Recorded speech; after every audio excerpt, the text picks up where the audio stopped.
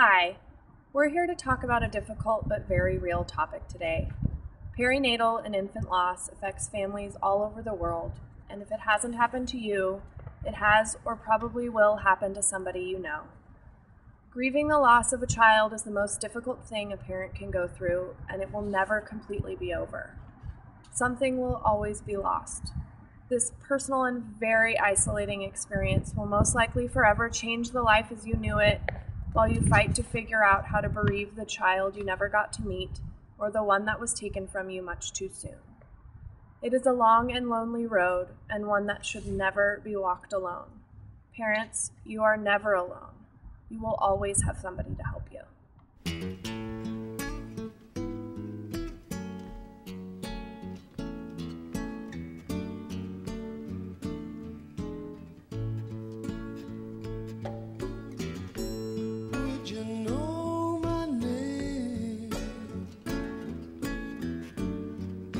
Saw you in heaven, would it be the same if I saw you in heaven? Perinatal loss, which is defined as death around the time of delivery and includes both fetal and neonatal deaths, is a major but often overlooked public health issue.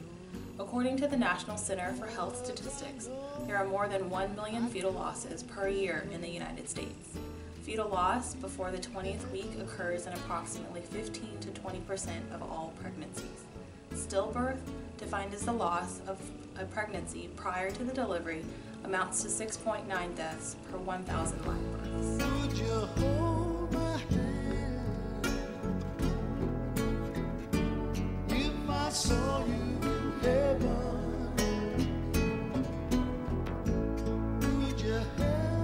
One of the biggest questions on the grieving family's mind is, how did this happen to my baby?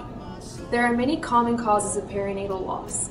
These include obstetric conditions, placental abnormalities, fetal genetic and structural abnormalities, infection, umbilical cord abnormalities, hypertensive disorders, maternal medical conditions such as diabetes, physical or poor lifestyle choices such as illegal drugs, drinking, and smoking, pregnancy lasting greater than 42 weeks such as postpartum pregnancy, multiple pregnancies, twins, triplets, or more increase the risk of fetal death.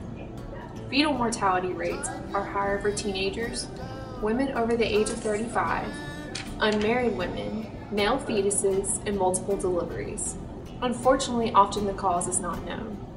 However, the cause of fetal demise is not determined until after delivery, once examination of the stillborn fetus is performed.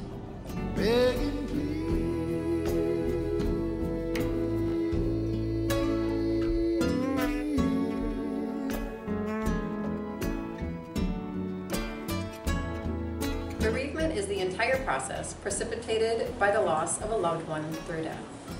Regardless of the child's age, parents have lost their hopes, their dreams, and expectations for the child. They have lost parts of themselves, each other, their family, and their future. People experience bereavement in many different ways. Parents not only grieve for the loss of their baby and the entire future, they also grieve for the loss of their own parenthood. For example, women more often openly express their grief and are sad, depressed, with an empty feeling. Women may have feelings of resentment toward other families who keep growing without any complications. They will have frequent thoughts about the baby and a need to talk about the baby. They may blame themselves and are comforted by being hugged and held. Men often are less expressive and angry and feel powerless. They may become task-focused and have a high need for their partner to feel better. They may desire sexual intimacy and may have a lower self-esteem. These differences can easily cause interpersonal turmoil within the relationship. For a family who has lost a baby, it will forever change their lives, and any future pregnancies will be significantly impacted.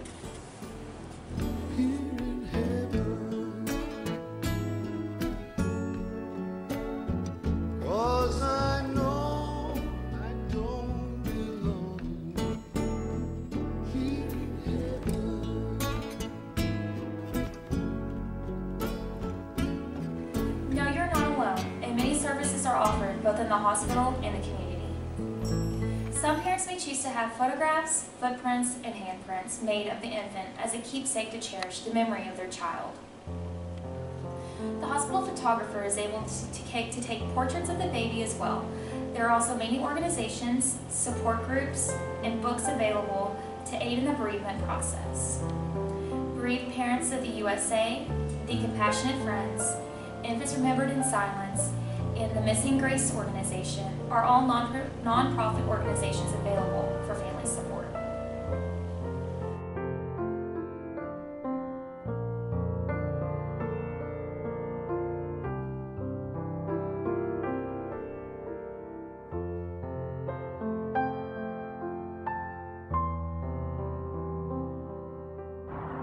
Losing a child during birth is one of the most devastating incidents any parent may experience. Mothers, fathers, and families need time to grieve, and sometimes these topics are often not discussed.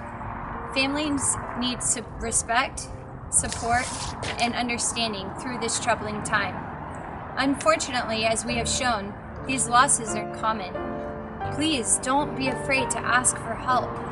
Open up the communication. You may be surprised how many others are going through your pain.